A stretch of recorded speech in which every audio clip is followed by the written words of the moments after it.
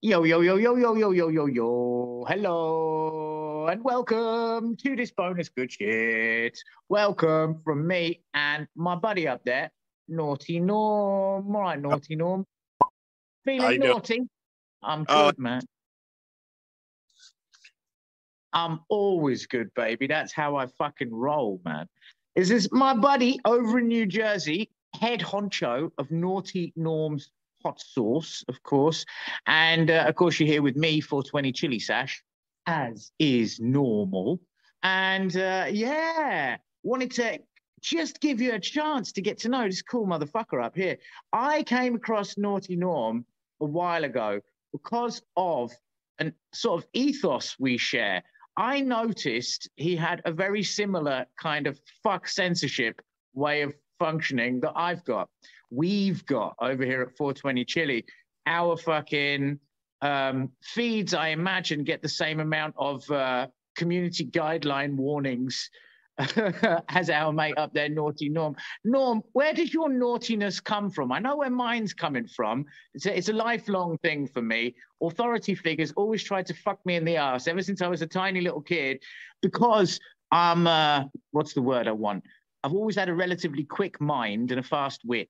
And when you had authority figures over you, be them teachers or professors or policemen or whatever the fuck, so they always felt threatened by it and got up my ass. And so that was why I fell on the Lenny Bruce side of things in my attitude, which was my right to offend you is much more important than your right to remain unoffended. So fuck you. That's kind of how I got to it, and that's kind of how we do it, man. That's how we roll. What about you? Where's your naughtiness come from exactly? Honestly, man, I think I believe it stemmed from just just a troubled life. Honestly, it just was always hassled, harassed by everyone who should have been supportive. You know what I mean? Like, I always had all these people that I looked up to, and they were negative influences all my life.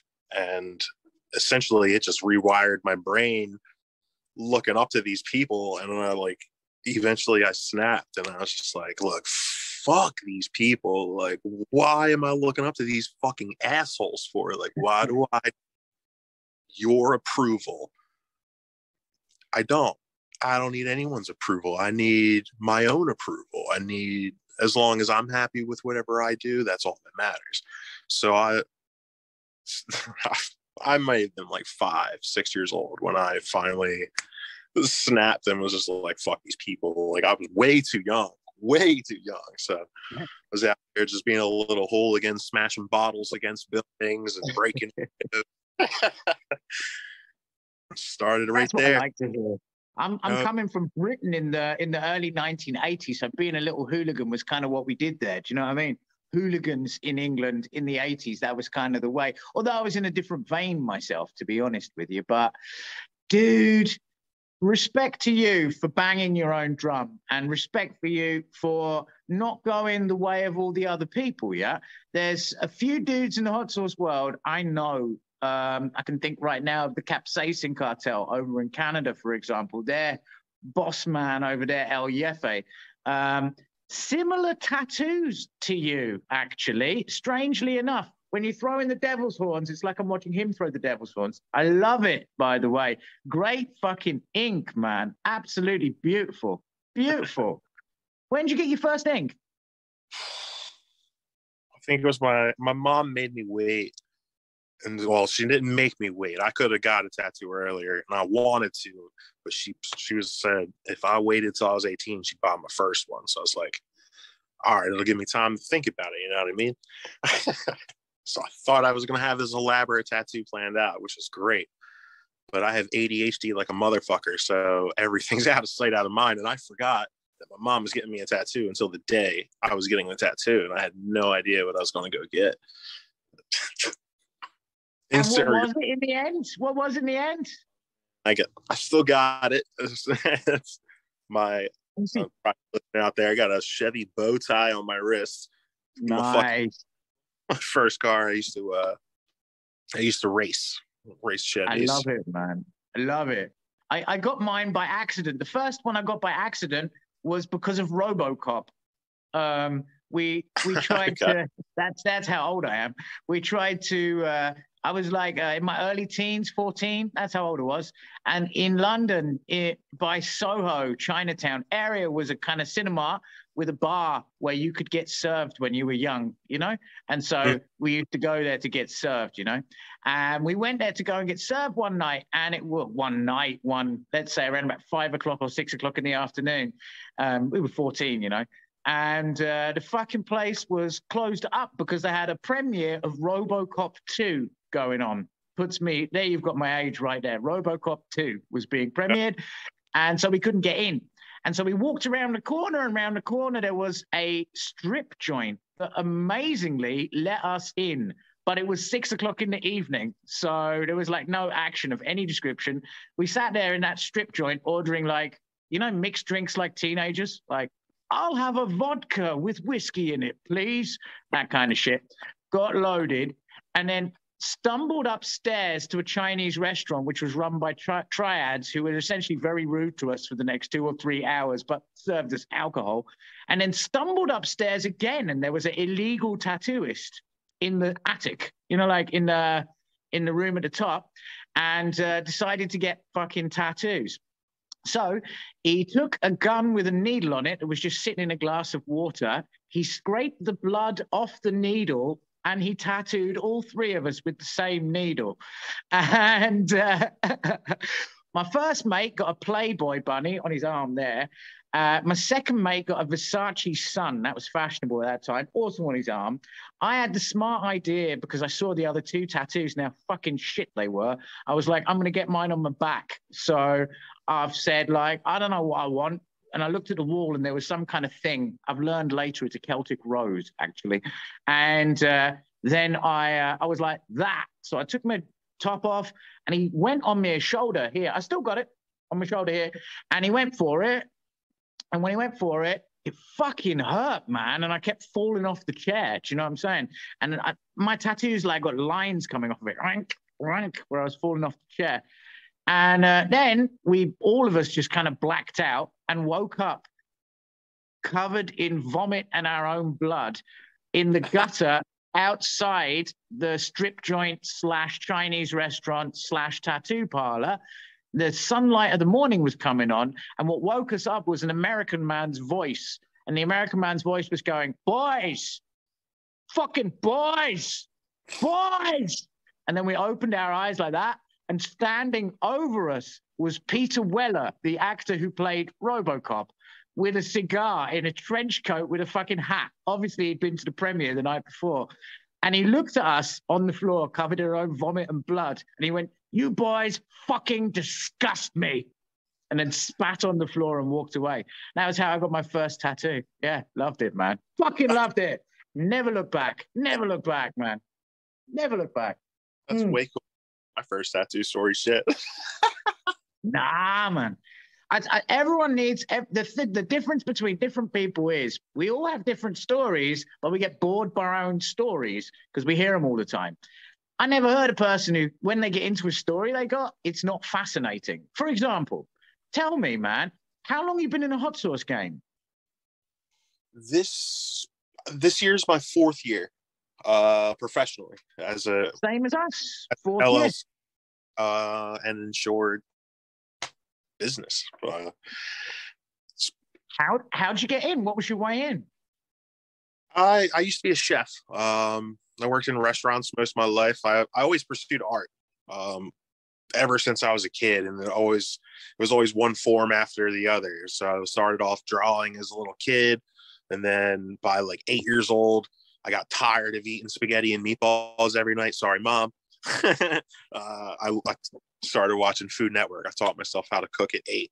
That began fascination with that, which kind of like built all my life. Even still, I feel like it's still constantly scaling up. I'm constantly still learning new things like weekly. It's mind-boggling. So how'd you sneak over then from that into hot sauce then? Because you professional chef dudes earn a lot of money and get a lot of pussy. So why would you become a hot sauce dude? We don't get any pussy apart from our girlfriends. And I mean, there's no time for the pussy as a chef, you know. It kind of sucked. All that shit was uh unhealthy family conditions, shitty hours, shit sleep schedule, addictions, you know what I mean? The kitchen was rough, but that's how it is. It is what it is to keep it running. It's a crazy oiled machine, but it's well oiled. So what brought you then? What was the thing that brought your foot over from professional cook to professional hot sauce bod? It was my last restaurant that I worked for. I worked for a chef that was like very open, and he's like, you know, anything you want to order it. Anything you want to try to do, let's do it. And I had this wild idea. I was like, yo, man, let's order some ghost peppers, man. Let's make some spicy sauce. Let's fuck these people up out there, because I'm tired of complaining all the time. You know what I mean? They were always complaining about stupid shit like that made no sense. Like they would order a shrimp quesadilla and be like, "Oh, I'm allergic to shellfish." What the fuck did you order shrimp for? Like, next special is going to be spicy as balls. We're not going to say nothing about it. We're going to glorify this dish, and we're just going to burn everybody. And he thought it was funny, so I was like, "Let's do it." I made this pineapple. It was a pineapple and Asian pear ghost pepper sauce. It was the first sauce I ever made. It was just fucking around. Yeah, I was just fucking around, you know, with ingredients we had on hand and some fresh ghost peppers. And you know, they dared me and like two of the other guys to just eat a ghost pepper straight in the kitchen while we were prepping one day. And I was like, all right, well, I mean, if I want to put it in the sauce, I gotta try it, you know what I mean? So I ate the whole pepper, I just shoved the whole thing in my mouth. I didn't nibble, I just popped it and started chewing and cutting. I was prepping, and I was like chiffonading herbs and stuff, and I was just sitting there cutting, and I started having the sweat, and I was like, man, this is actually really good though. Like, I'm not reacting. I have a stone face, and I look over at my buddy who ate it, and he's directly across from me in tears, beet red, staring at me like in disbelief that I'm still cutting fucking herbs. But yeah, you know, it led me to making that sauce, and I thought people were going to be complaining about it, but they all loved it. And nice. So then that became your first professional hot sauce, huh? That's my first sauce, yeah. And then you're still selling it. Chef said it was like, you know, he's like, you know what, man, this is really good. You should bottle sauce. You know, you should do this. And I was like, yeah, whatever, man, whatever. And then it took me going to like 3 more restaurants, and then whipping up sauces for people who want wings and shit, and all of people saying, it was like 3 or 4 different head chefs. They were all like, dude, you should bottle shit like this. And then it clicked, and I was like, man, you know what, I should. And then I took a chance on it, and I made my first official sauce as Naughty Norms, which was Watch Your Mouth. I love your naming, man. I love your naming so much. Yeah, thank you. The Watch Your Mouth was a fun story too. That's actually, I ended up putting that backstory on the side of the bottles to keep it that sauce family based, because really what it took for me to pursue it was all of them chefs telling me that I should bottle it. And then just the memory of my aunt who said, you could do anything you want to do as long as you want to do it. And I was like, this is the shit I want to do. She's right. And yeah, she was the one who made me love hot sauce as a little kid. Because I would curse, you know, all the time. And she'd sit me down and time out and smack hot sauce on my tongue because soap didn't work. And friggin' all these other tactics that any parent could try didn't work. You know, it just made me curse more because it pissed me off. She made you a chili head by trying to punish you. Chili head bot, yes, exactly. I love it. Started off small with Tabasco and stuff, and I was just like, you know, I don't like that because it just tastes like vinegar. It's gross. Get it out of my mouth. But eventually, she got up to Blair's Mega Death Sauce, and that was like real. I'm pretty sure that's made with like extracts and everything. Like that shit's hot. Yeah, man. I was like 6 years old. She's dabbing that on my tongue. I remember the first drop hit my tongue. I sat back in my chair and looked up at her like, yo, what the hell are you doing to me? And she wanted to dash me again because she didn't try it. She cracked the bottle and then came to attack me with it. And she came a couple more dashes and I'm like, oh no. And I'm pulling my head away and it's all over my shirt. But yeah, that right there really sounds like a torturous way to fall in love with hot sauce. But it made its fucking work, man. And now you got a whole range, man. Give us a look. Give us a show and tell. Let's have a look at the range. What you got around you, baby? I actually, I gotta show love for this because the person who bought my very first bottle that I ever made sent me the bottle back after they used it. No way.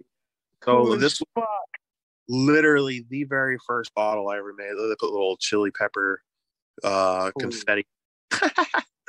Isn't that sweet, man? Wow. Keep that shit close to your heart, man. Always. That's irreplaceable. Yeah. But yeah, I put my daughter on the front just to keep it family oriented because my aunt coined the term "watch your mouth" when she would put the shit on my tongue. And I wanted to basically build Naughty Norms up to give my daughter a life that I didn't have as a child. That's a nice way. So you build it up. Go on, baby. Show us some sources. Let's have a look. Tell us what you got, baby. Here's another iteration. This was part 2. Okay. There we go. Let's see. Got the Heartbreaker sauce. I believe this one's almost sold out. This one I went through a crazy breakup and I was like, all right, man, how am I going to get over this shit? I decided to get over it by making this. I'm going to let everyone feel my pain. So I got a whole slew. I think I had about 14, 15 pounds of hot peppers in this, fresh hot peppers in this. Got chocolate habaneros, ghost peppers, chocolate ghost, Big Mama mustards, scorpion peppers, reapers, Thai super hots, cayenne peppers, chipotles, and anchos. Bitch, you gotta wear a condom before you eat that shit. My God. That's what I necked first. So I took 2 nice gulps of that for our first part of this interview. Oh yeah, that's right. For those of you who don't know, we were just necking hot sauce a short while ago. Yeah, that's right, man. Okay. Yeah. I got from that one.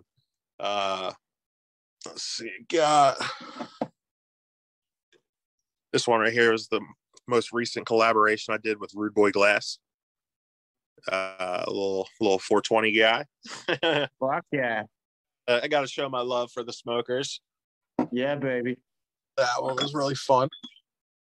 This one, I believe, I just sold out of online. This was my most mild sauce because everybody got tired of me fucking them up. They're like, let me get something a little more mild. So I came up. What are we talking? Jalapenos? This, yeah, I do jalapeno. In this guy right here. That's a naughty looking bottle, Naughty Norm. Very naughty, a little poop on the back. Oh, it's cutting out of there. Yeah, baby. Nice. What's in it? This one right here, aged cayennes, jalapenos, honey, ancho chili, sage, and then a whole slew of 710 products. Concentrates. Fuck yeah. Yeah, hey, she's helping. Boys and girls out there in television land, you see, our boy there, Naughty Norm, is just not just naughty by nature. He's naughty with his hot sauce. I fucking strongly recommend you jump on Naughty Norm's website and you buy the fuck out of all the naughtiness. And Norm, I'd say it's a really nice place for us to share an ending with the people here. Back to the fuck censorship, eh? Wouldn't you say? Oh, yeah. Everybody, absolutely. From me, from my boy up there in New Jersey, we're going to say, fuck censorship. And big love to you. Ciao for now. Peace out.